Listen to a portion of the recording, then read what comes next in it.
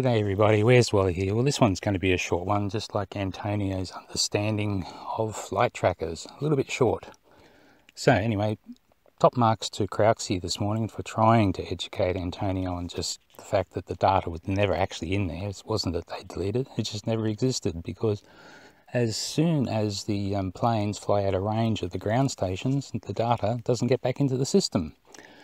So, Antonio, here's your lesson. I've got a video. It's QF63. It's Jerry's flight from Sydney to Johannesburg. Now, on that flight, there was a full GPS log by Jerry with a bad elf.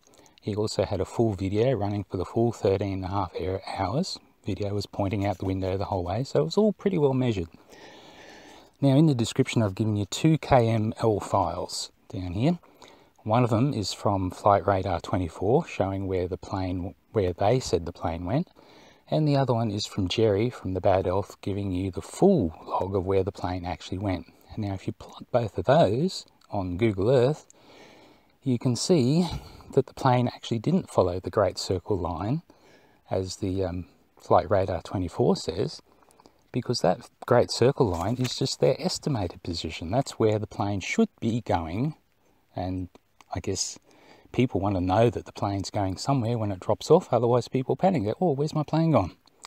So, open up both of these files in Google Earth and you'll see where the plane actually went versus where Flight Radar tells you it went, and you can see that in the middle, when it's out over the ocean, the flight trackers at the moment are currently putting estimated positions. So, and of course that's going to change in the future when they start using satellite-based ADB-SB. So, and did you really think that the plane, the one more orbit plane, went all the way from Mauritius around to South America without changing height at all? So that big long straight line that you're looking at there this morning, you really think that's real data or just estimated data? Oh, Antonio, you really are, eh? Dim. Okay, so if you like that, how about you click and share and subscribe and be the first to get in on the next fun little adventure into destroying the flat Earth.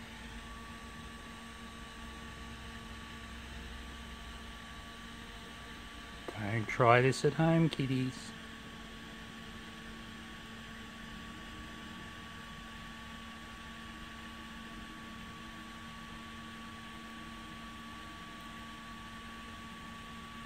Ow. Oh, homegrown tattoo. How's that?